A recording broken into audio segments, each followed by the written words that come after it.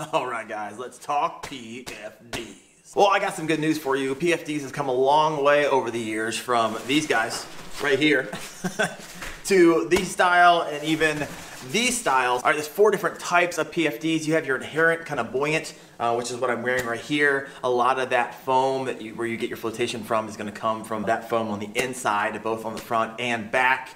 You have your inflatables. All the flotation you're going to get from these comes from an activated gas canister. You have a hybrid, which is going to be a combination of the two. And then you kind of have your special purpose if for some reason you need a whistle on it or all kinds of different additions. But for the context of kayak fishing, we're only going to focus on 2. Your inherent, which I like to call your traditional personal flotation devices, and your inflatables, which seem to be really popular as well. Right, with the inflatables comes 2 options. You have manual inflation, which you just kind of pull a pull tab at the bottom, and then you have automatic inflation. I personally don't follow the logic on a manual inflated PFD. If you need a life jacket, the majority of the time it's because you're incapacitated, so having one that you need to manually inflate makes no sense to me. I don't need a life jacket whenever I can swim. I'm a really good swimmer. I swam 50.6 miles across Lake Michigan in 35 hours. I need it when I can't swim. So when I wear these, it's going to be the automatic inflation type of PFDs. There's a bunch of pros to these. Of course, they're going to be cooler because there's not a lot of fabric on your body, especially if you fish like Texas in the middle of July. People tend to find them more comfortable. You're going to have increased mobility, especially with fishing. You're not going to have any type of bulk getting in your way, maybe hitting the bottom of your rod when you're trying to cast. Sometimes that gets caught up on a bulkier type of traditional personal flotation device. Typically with these, you get increased flotation. You're going to get anywhere from 22 to 33 pounds of flotation. This is different than the traditional, which usually only get between 15.5 to 22 pounds of flotation. And some would say that the advantage of the inflatables is when you're unconscious and you kind of get knocked over and fall in the water and they kind of inflate. And that is true. However, I believe that an overlooked pro of the inflatable is cold water shocks. If you get knocked over in really cold water, you are conscious. However, you go into cold water shock and you can't move your muscles and you wouldn't be able to pull that tab for that manual inflation. So another good reason to have an auto inflate option. Some cons, and this is one of the big cons for me, is that if I take this off, you'll see on the back side here, right here, this is what rubs against your neck. Now on some of the nicer models, you have a neoprene neck guard, but at the end of the day, for fishing 8 hours a day over the weekend or all week, that is going to be irritating to your skin. And not all are created equally. Some of your inflatable PFDs are triggered by a pressure sensor and other with dissolvable kind of stoppers on the canister. Now if you want a really nice one that doesn't go off when you're fishing in the rain, what you're going to look for is a hydrostatic PFD. I know that Mustang makes some really nice ones, and here's the thing, they're really expensive, but they're only going to inflate whenever submerged in 4 inches of water. And the problem that I have with the dissolvable stopper is essentially what happens, you got this dissolvable tablet over the canister that will rapidly disintegrate when it hits water. And the problem I have with that, and it's just per my personal opinion, if that stopper happens to get wet and starts to disintegrate a little bit year over year and I'm out fishing in rain, I just don't want that thing blowing up on me. Also with the inflatables, you have to replace the CO2 cartridge, which is kind of nice. You can keep using it. Just because it goes off once doesn't mean it's done.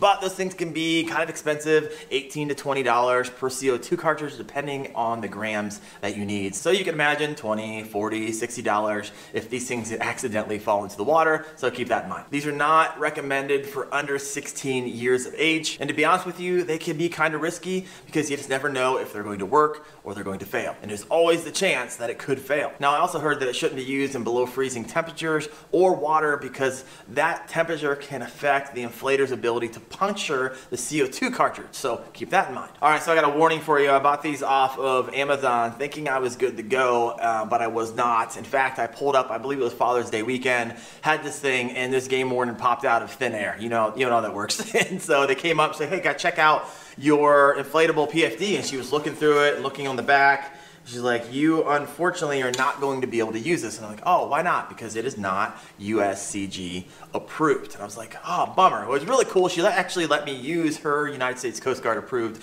PFD, which I just shoved it behind my seat at that time because I wasn't wearing them, which I should have been. Luckily, I had another one at home that I picked up through a deal. And as you can see here, It is United States Coast Guard approved, so I can wear this one when I'm out on the water. So just keep that in mind. If you're on Amazon looking for some type of PFD, just make sure it is US Coast Guard approved, because the game warden will check. All right, since the US Coast Guard is a maritime law enforcement agency, they're the ones who determine whether or not a personal flotation device is approved or not based off its use and its buoyancy. Now, the old system divided personal flotation devices into types. You guys might remember this: type 1, 2, 3, 4, and 5. However, in 2014, they changed it from types to performance levels. These performance level numbers are 50, 70, 100, and 150. Performance level 50 is designed for smooth waters, for kayaking, for fishing, and not for weak swimmers. Performance level 70 is just like the old type 3s. They're not designed for keeping the wearer safe for long and uncalm waters. Next, you got your performance level 100s. These are going to be your old type 1s,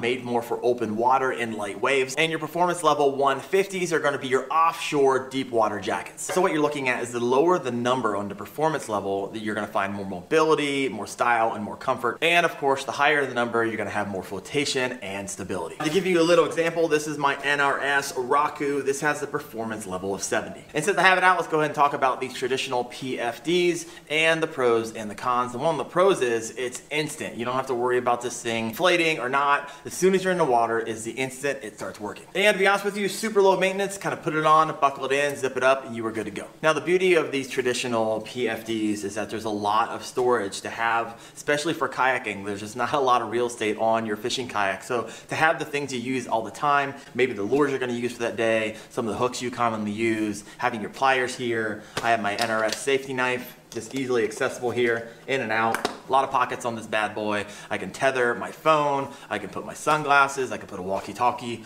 all available to me right here. Now, there are multiple cons on these guys. I read through a lot of reviews, and number one con that people have is that it is bulky. Another con a lot of people have is that it can get hot, especially during the summer, because you have essentially a lot of insulation going up against your skin on the front and up around your neck on the back, depending on how your PFD is formed. And one thing that I absolutely despise on a lot of the kayak fishing PFDs is the high back float. And so you have to have 15.5 to 22 pounds of flotation. And so they got to put that somewhere. So that's why you kind of got the bulky front here. But on the back, a lot of times they have these high back floats.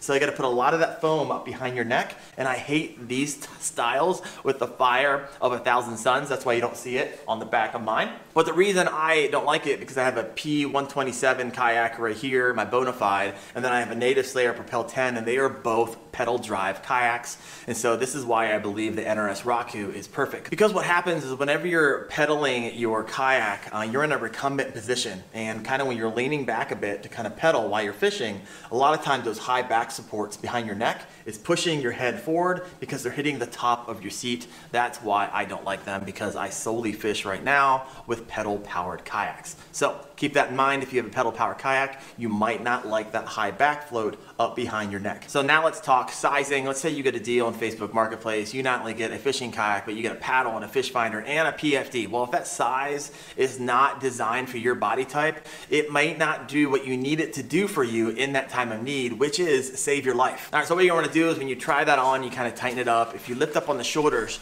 and this thing goes above your chin, well, keep tightening it up. If you keep doing it, have someone lift up on the shoulders, and if it goes up over your mouth or past your chin, well, you have a fishing kayak PFD that is too large for you. On the flip side, if your PFD is too small, it may not support your weight. Now, keep in mind, if you're one of the gals out there, I got some good news for you. They have PFDs that are designed for your body structure. Also, something to keep in mind that some PFDs are only approved when they're worn. So make sure to check with your state, your provincial, or even your local kind of statutes and requirements for use and wear. Another question you might have is, how much flotation do you need in a PFD for you personally? And although you could try to do the calculation, it'd be complicated to figure out, your body weight, how much water is in your body, and so forth and so on. Or you can just go by the USCG recommendation, which is in between 15.5 to 22 pounds of flotation. So at the end of the day, you want a PFD that fits like a glove, doesn't chafe, it doesn't get in your way when you're fishing, and provides the safety you need in order for you to get back to your family that night and fish another day. Now, I've referenced this NRS Raku all throughout my video, so if you want to take a deeper dive with me, I'm going to hop into the pockets and kind of show you the composition, the design, and why I believe